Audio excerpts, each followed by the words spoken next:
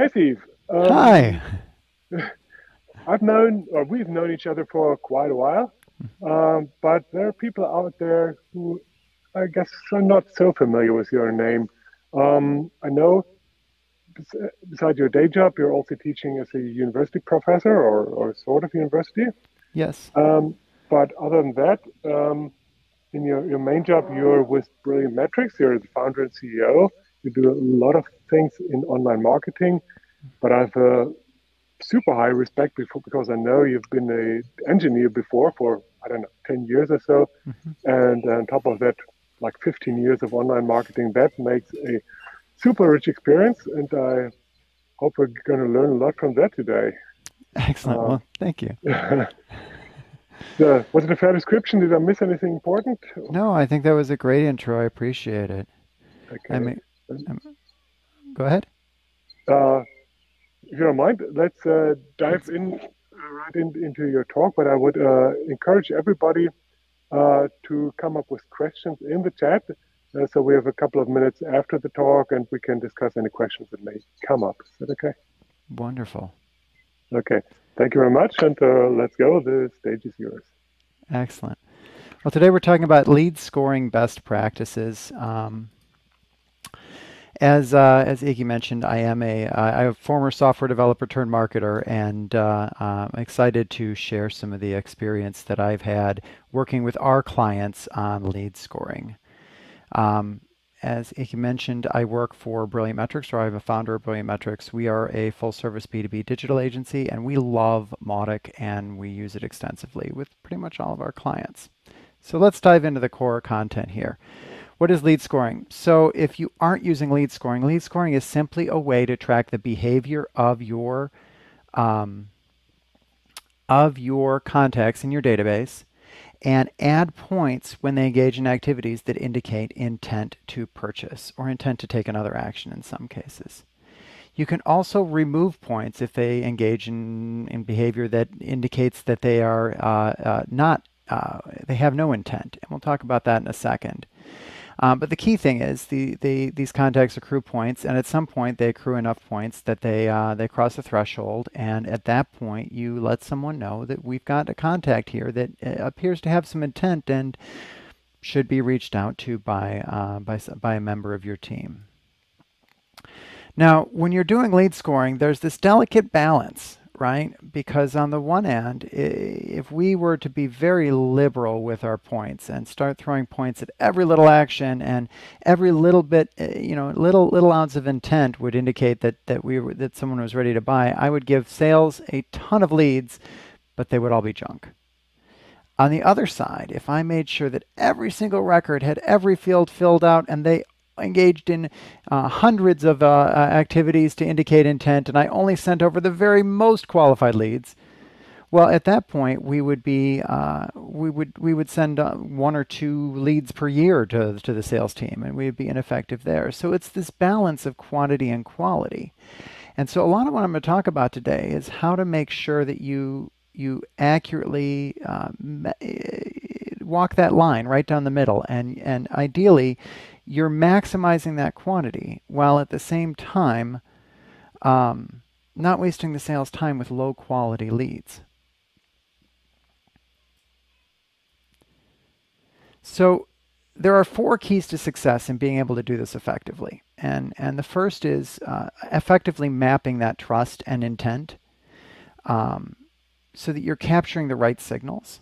The second is a decay model, and this is really a best practice that we're not unique to us, but it's something that not every marketer does, and I'm excited to share with you today. The third, though, is creating a feedback loop and getting some understanding of what's working and what's not. And the fourth is then analyzing and improving, right? So I'm going to go through each one of these in detail here. Let's start with mapping trust and intent. There are really two types of scoring activity. Low value scoring activity that you're really just trying to understand trust, and high value scoring activity where you're really trying to understand intent. So things that might be included in low value scores, where you're only going to add a small amount of points, are things like uh, form submits that are non-revenue generating. So these are your gated content. This is signups for events or content that isn't necessarily demonstrating that somebody's ready to buy. You're adding value along their buyer's journey, but it's really early in the buyer's journey. No intent needed. It could also be, just clicking on an email or visiting any random web page. Subscribing to your email newsletter. That doesn't mean somebody's ready to buy. For those, you want to make sure that you're really only adding points at less than 10% of your threshold. And thresholds are sort of arbitrary. On the other side, for your high value activities, these are like submitting a revenue generating form, or visiting a very high intent page, diving into the details of your specs or your value proposition, etc. If they download a product or service brochure or resource, if they attend a webinar that you'd only be attending if you were ready to buy or near ready to buy, or if they come and talk to you at a trade show booth, those are the kinds of scoring activities that are high value. And here, depending on the activity, you can apply points in somewhere between 20% and 100% of your threshold. Why would you apply 100% of the threshold? Well, if somebody submits a form to ask to be contacted to buy your product or service, they're done. They've reached the threshold. So you can max out their points at that point. This is useful if you're syncing points over to a CRM where you have salespeople referencing how many points does a given contact have, or they want to rank their contacts by intent. Having that maxed out points for somebody who has literally raised their hand and said, yes, I want to buy now, is important. There are also negative scoring activities. These are things that you want to set up that in Mautic to decrement the number of points that a given contact has. Key ones to look at are careers pages. Job seekers will bounce all over your website trying to learn about your company before they go and apply for a job, and they will trip every single tripwire you set up for leads, for lead scoring, if you don't set up a negative score on careers pages. Vendor, rep, or dealer portals. Your existing customers probably shouldn't be scored, right? They're your existing customers. They don't come up as MQLs unless you need that for resales. Employee portal, your employees you don't want coming up, and yes, you can tag them and segment them. We'll talk about that in a bit. But if they aren't cookied and identified known users, you still don't want them accruing score. And then investor portal would be the same thing. The other thing we generally set up is if somebody unsubscribes, that's a drop in trust or a drop in the relationship. You also want to decrement the score if somebody unsubscribes generally.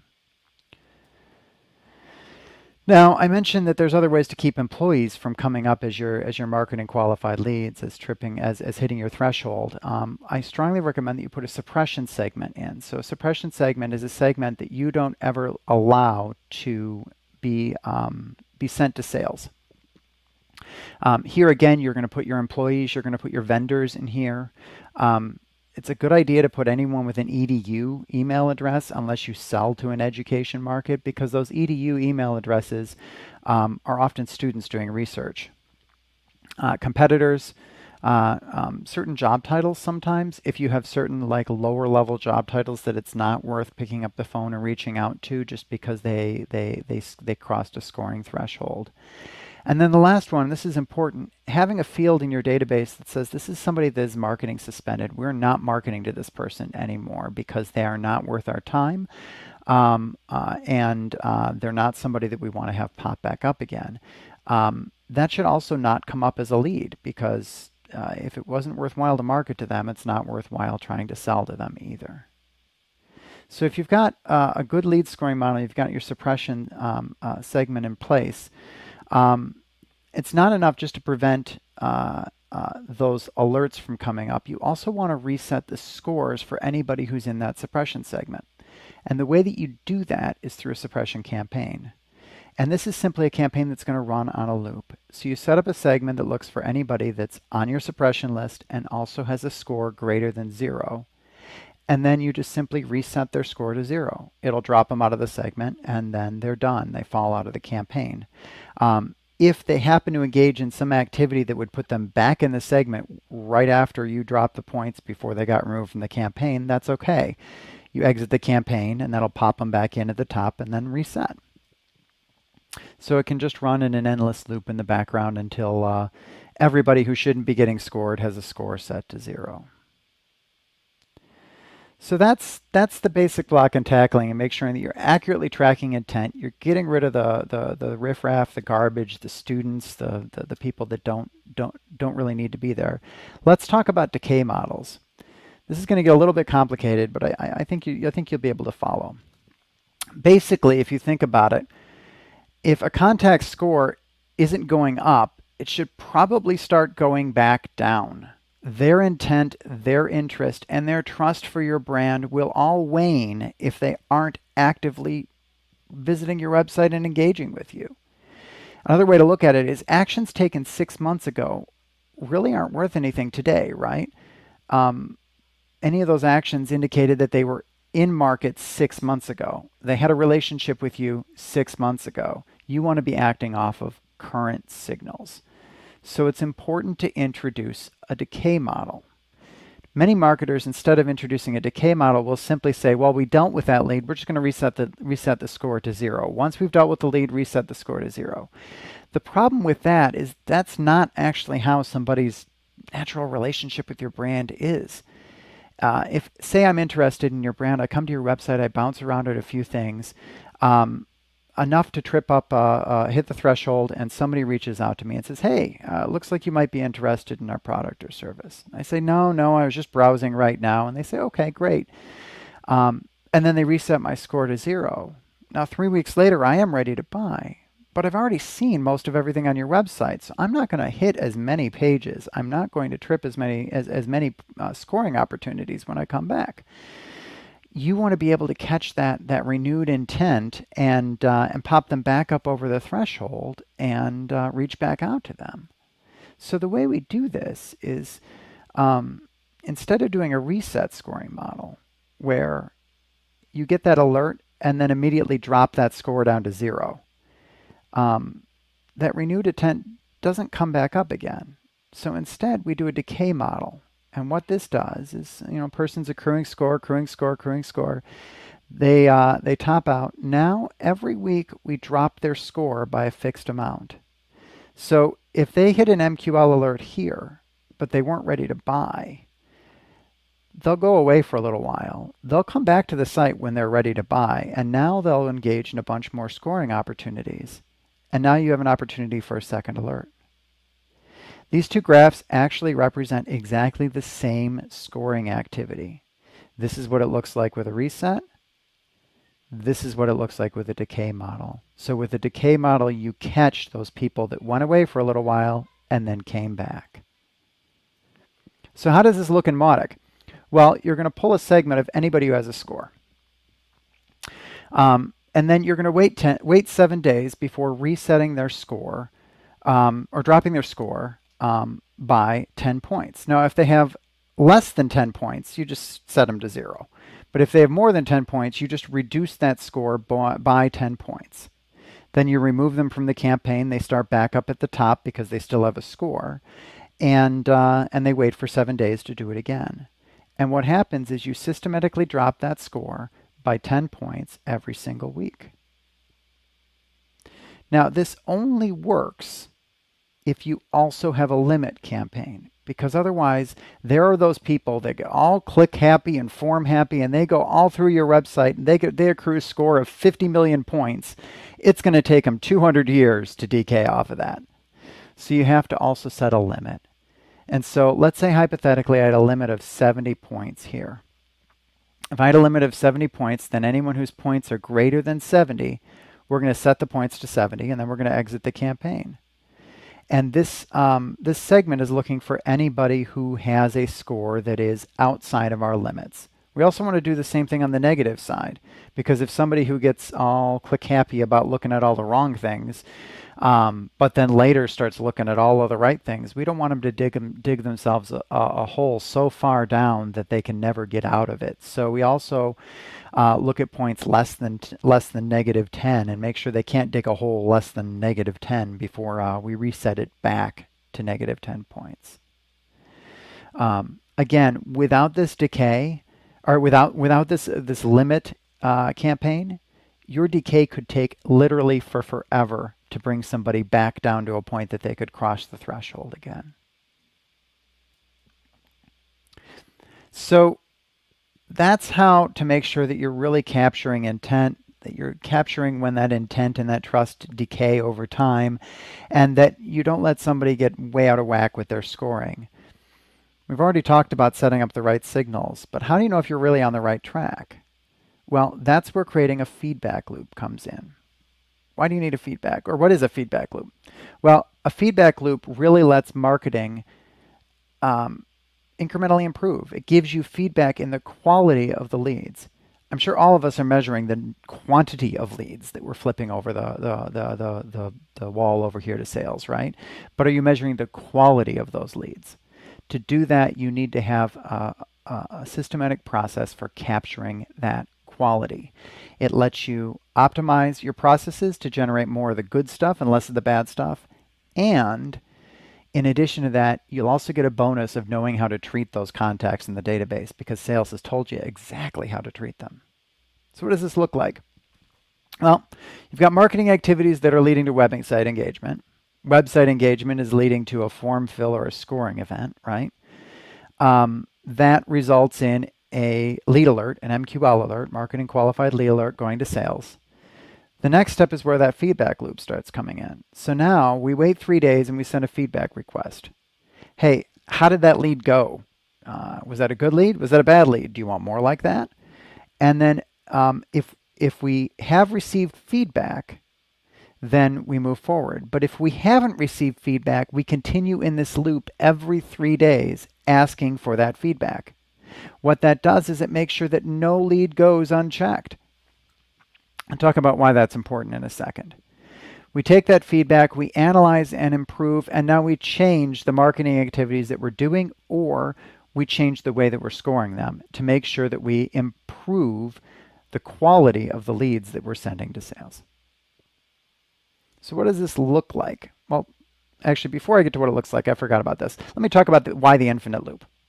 We need feedback on every single lead. If we don't get feedback on every single lead, we will automatically introduce some bias in reporting. It's really tempting to say, well, I really don't want to harass the sales team to get feedback on every single lead.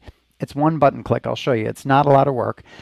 And if you do that, now sales can be selective on which leads they provide feedback on. Well, which ones are they going to provide feedback on? The ones that were really awesome, or the ones that really irked them, or maybe only the ones that really irked them.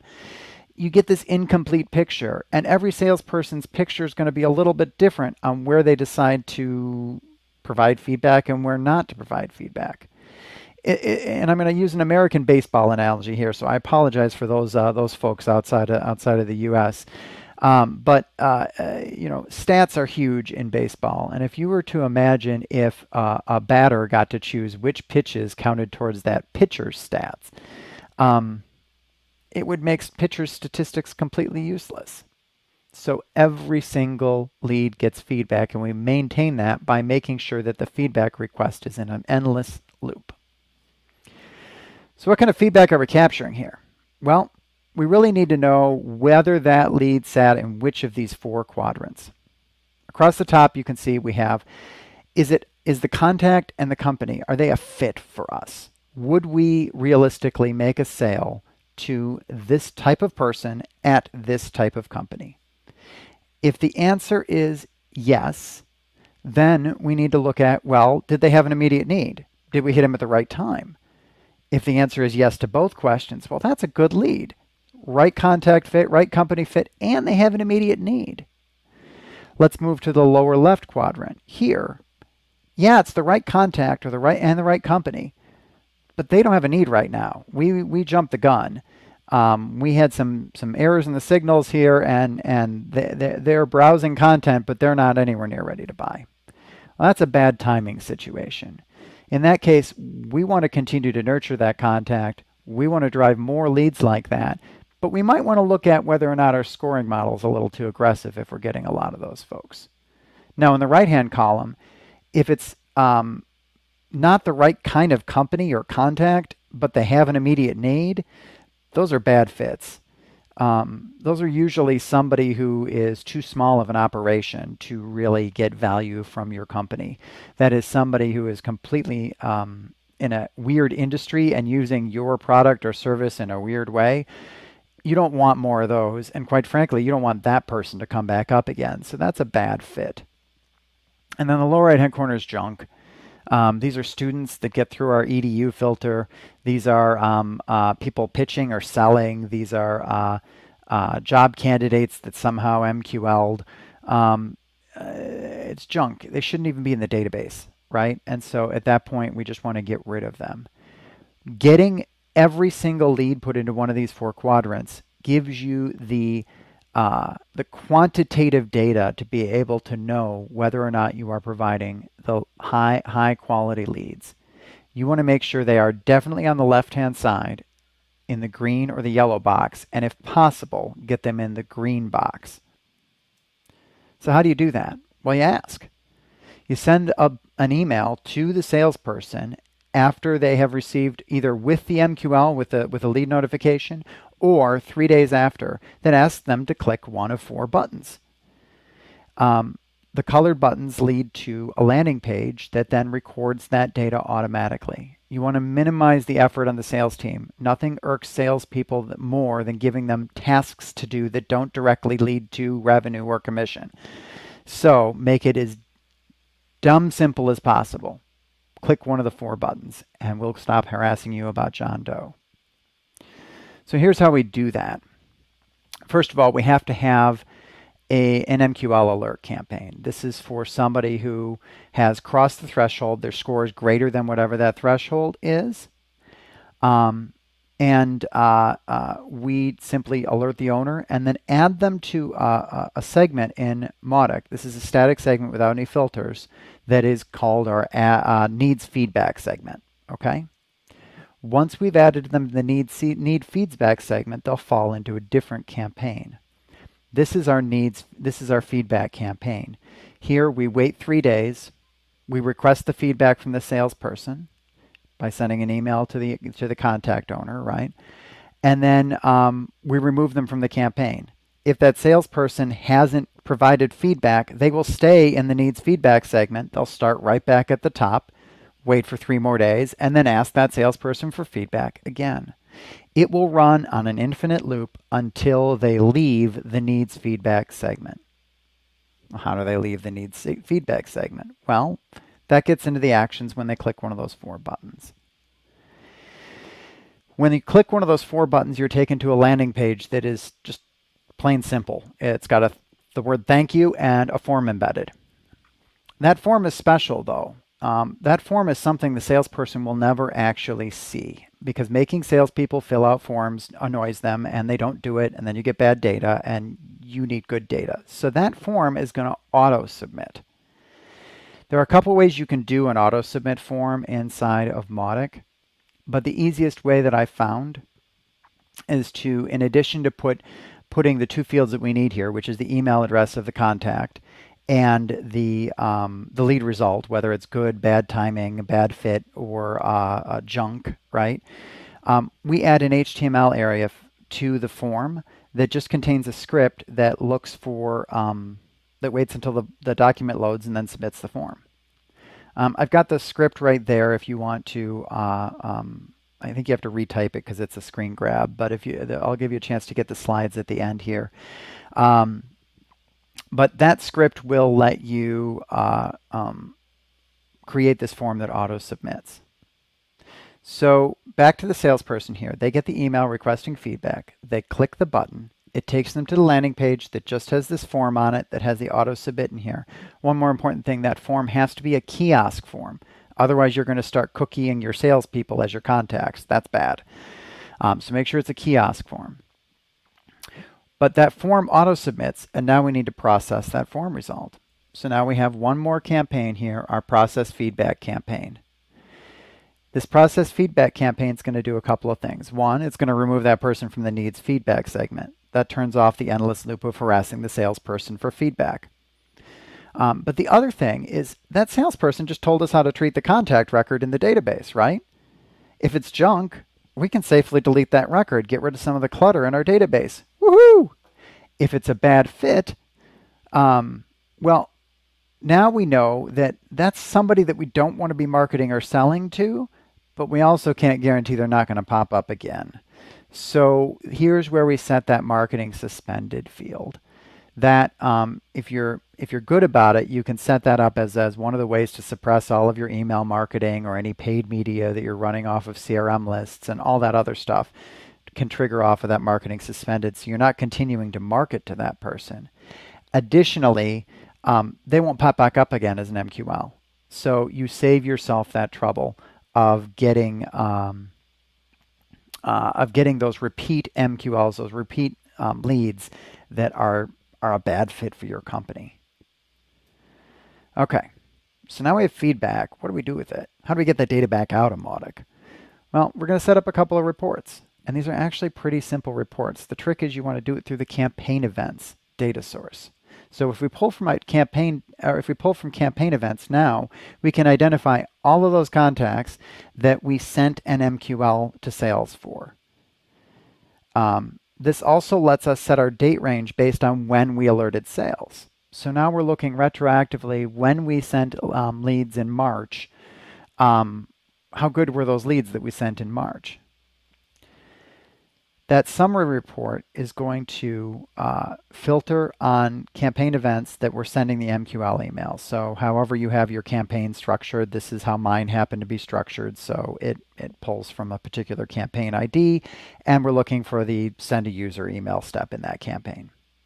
And then we're going to group by that MQL feedback field that we captured, the field that contains good, bad fit, or bad timing, or junk, right? And then we're going to count the number of contacts in each bucket. Now, you might want to set a delay on your delete step in your feedback if you want to get your junk showing up in here. Otherwise, your junk won't show up because the record's long deleted from the database. But if you don't care, and we don't, then don't worry about it. You're going to get records for those other three categories. That's great for a summary, but what about when you want to go deep dive and go and start looking at some of these records to see how they ended up being a bad fit or bad timing? Well, for that, you want to set up a second report that's more of a diagnostic report. And this, you're not going to do a group by, but you're going to grab the contact IDs and the feedback, and you're going to filter on a particular feedback. So in this case, I'm looking for all the records that are bad fit. Now I can go and click on those contact IDs, do a deep dive in their activities, go and see, well, how did we end up triggering a lead for a bad fit MQL? That's it. From there, you just have to regularly review your diagnostic reports, look for patterns. That's a manual process because you're really relying on that human pattern recognition. If not, maybe that's an AI application waiting in the wings for some enterprising developer. But you'll spot the patterns. You'll see how your model is wrong from a scoring perspective, or how you keep driving traffic that MQLs that's not the right traffic. And you'll be able to tweak your model or tweak your marketing in order to improve the quality, not just the quantity, of those MQLs. That's it. At this point, I would like to open us up to questions. I was worried I wasn't going to get through, so I talked really fast. Please, if anything I said too fast, don't be afraid to post a question in chat here.